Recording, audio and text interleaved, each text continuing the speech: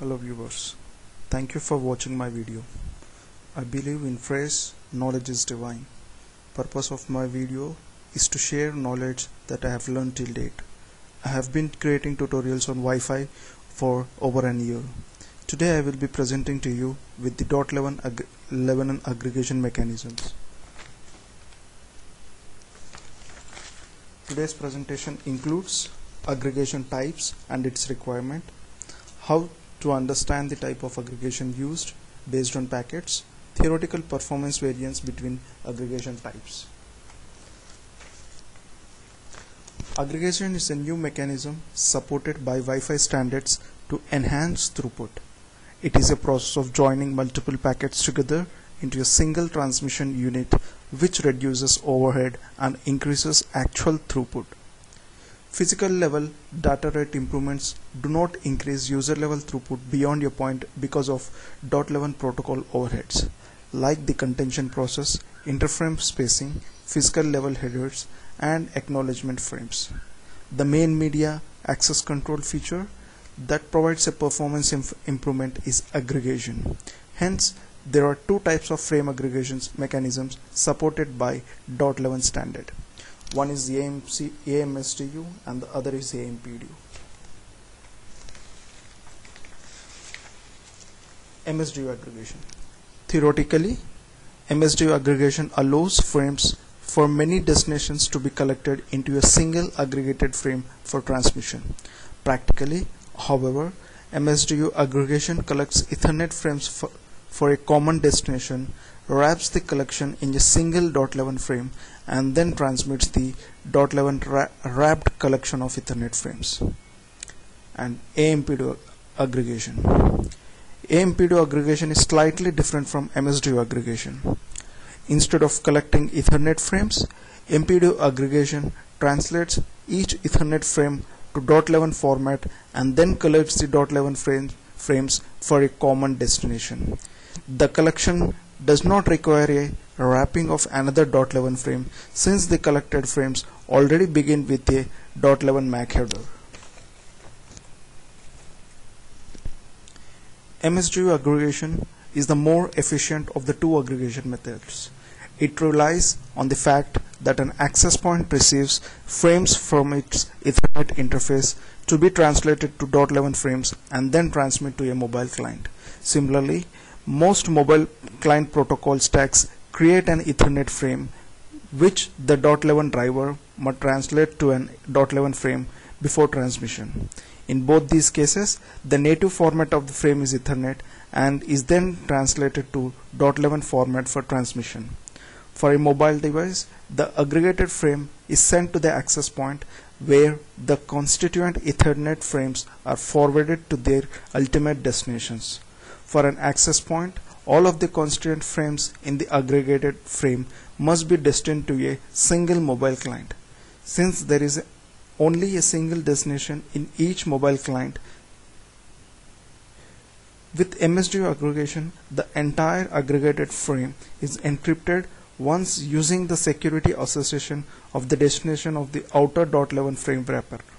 A restriction of the MSDU aggregation is that all of the constituent frames must be of the same quality of service level. It is not permitted to mix voice frames with the best efforts frames.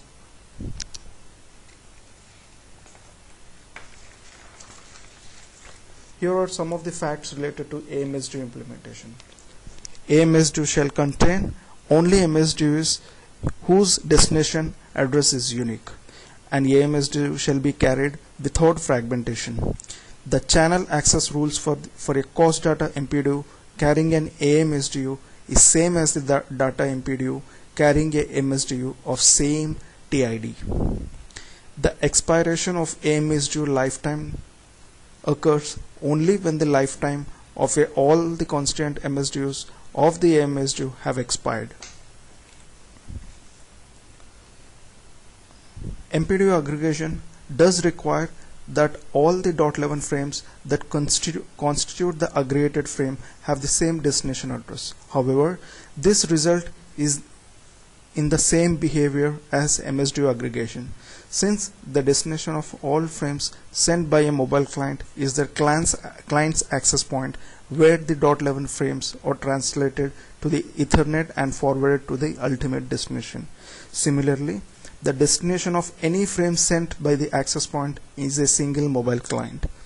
With MPDU aggregation, it is possible to encrypt each constituent frame independently using the security association for each individual .11 destination address.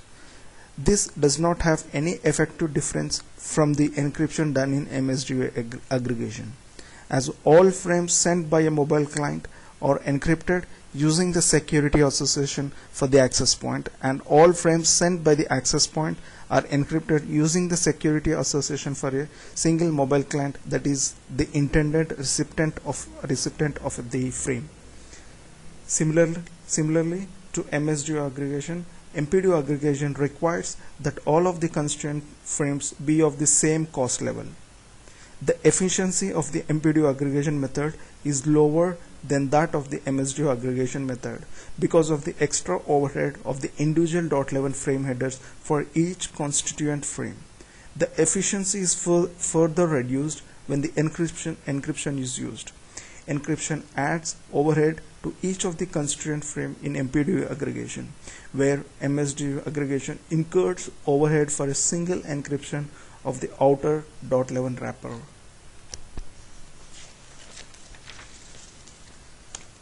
Facts of A-MPDU are as follows. The purpose of MPDU delimiter is to robustly delimit the MPDUs within the aggregate. Robust in this case means that the structure of the aggregate can usually be recovered when one or more MPDU delimiters are received with errors. Individual delimiters have the same BER as the surrounding MPDUs and so can be lost. The duration fields in the MAC header of all MPDUs in an aggregate carry the same value. A delimiter with MPDU length 0 is valid. This can be used to introduce padding between MPDUs to satisfy the MPDU density limit requirement or at the end of the A-MPDU. The MPDU delimiter is 4 octets in length and contains the fields defined below.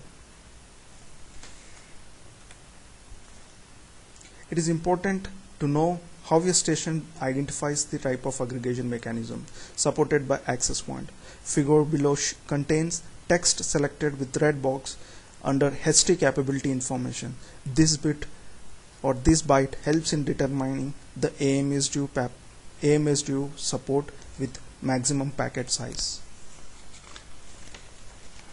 Similarly, it is important to know how a station identifies the type of aggregation mechanisms supported by access point. Figure below contains text selected in red box under HT capability information element. This byte helps in determining the A-MPDU support and its respective parameters such as max A-MPDU length and minimum space between A-MPDU packets. For the .11 MAC protocol to operate reliably, each of the frames transmitted an individual address that is not multicast or broadcast frames is immediately acknowledged by the recipient. MSDU aggregation requires no changes to this operation. The aggregated frame is acknowledged just as any .11 frame is acknowledged.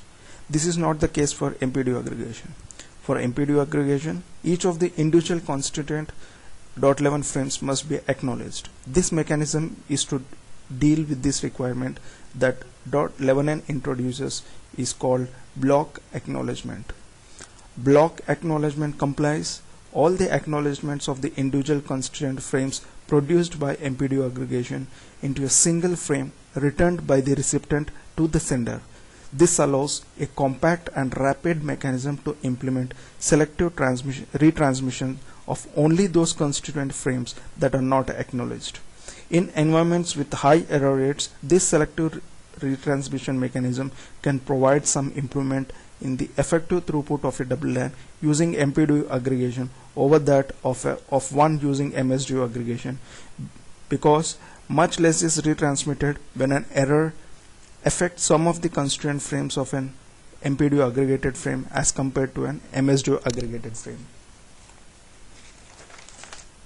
In order to understand the performance value of aggregation mechanisms, I have calculated theoretical throughput of A-MSDU over A-MPDU for multiple MCS types and packet sizes. Finally, it is found that A-MSDU is slightly more efficient than A-MPDU as stated earlier, that is by 1.4%. I have tried to put all basic information of aggregation into this presentation. Please let me know if I have missed any information. For any queries, please email me.